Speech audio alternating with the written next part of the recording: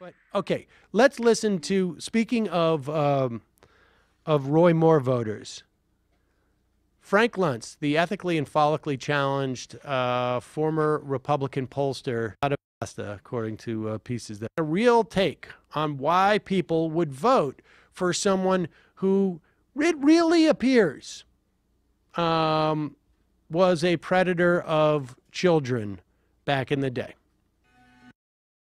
The big story this week, of course, has been Roy Moore running for Senate in Alabama.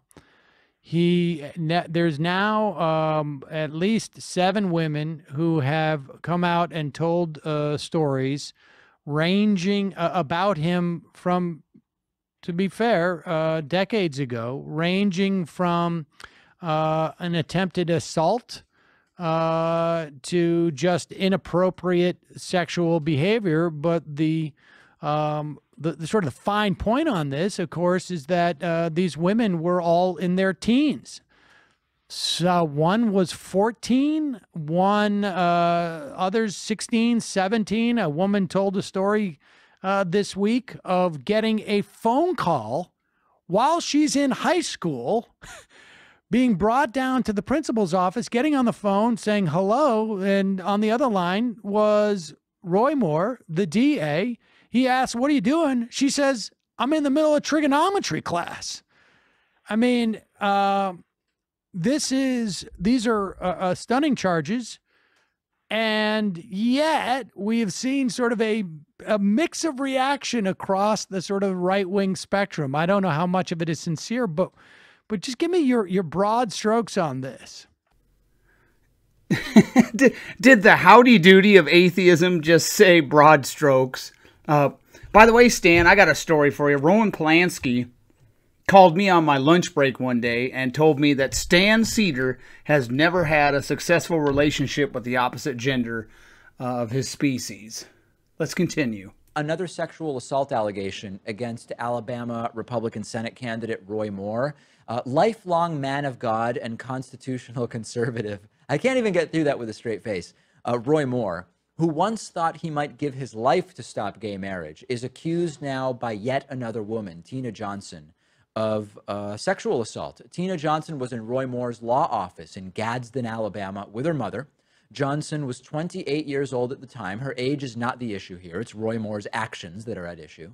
And as soon as she walked into Roy Moore's office, she describes that Moore started flirting with her.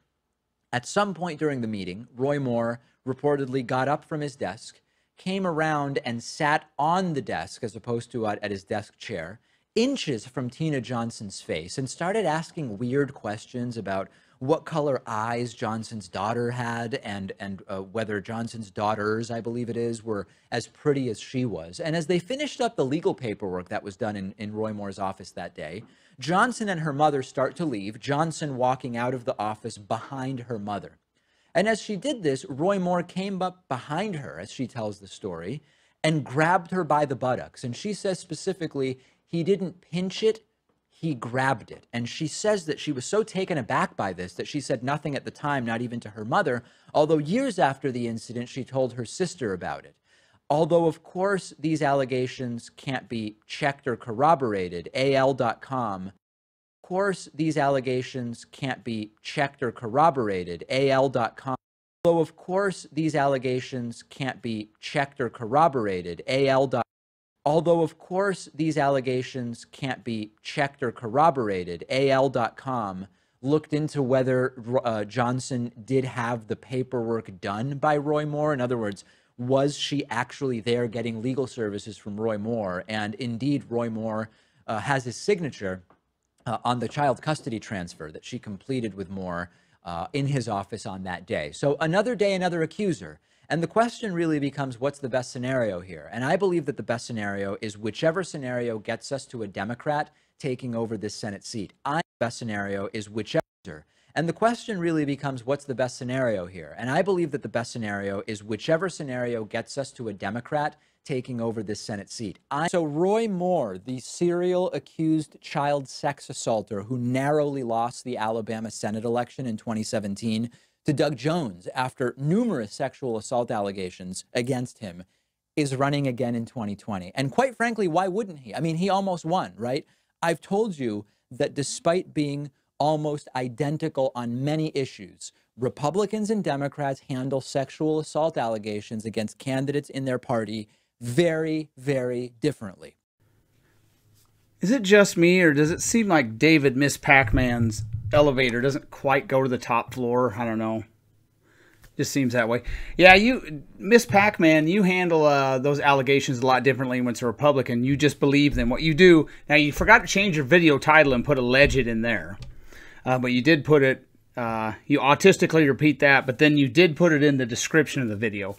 And of course, you were using this as a way to slime Roy Moore. And now that it's over, the fact that a Senate seat was in Democrat hands for a little over 2 years doesn't matter, because all you did is you autistically repeated false allegations by a PAC, which Roy Moore sued, and as of now he's won $8.2 million in a defamation case. You were all Stan Seder, who hasn't had a real job since Air America went down, and he's never had a successful relationship with the opposite gender of his species.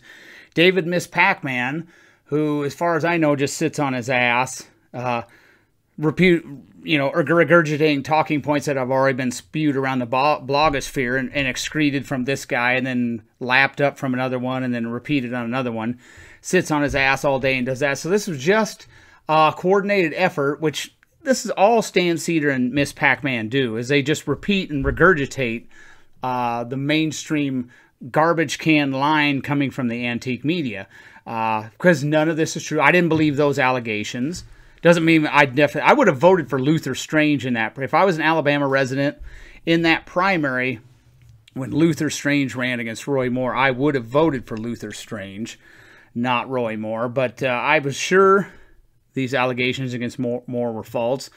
And I also believe the allegations against Herman Cain to derail his 2012 presidential bid were false. Like, now, if someone sexually assaulted my daughter, I wouldn't be happy with just ending their political career if it happened that way.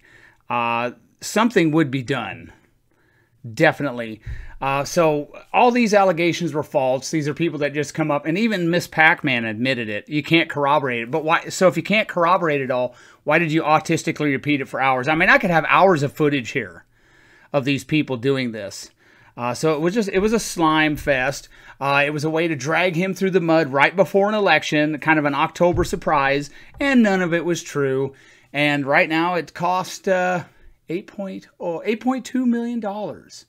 Roy Moore is, I don't know how much it is going to go to his lawyers, but he's a lot richer.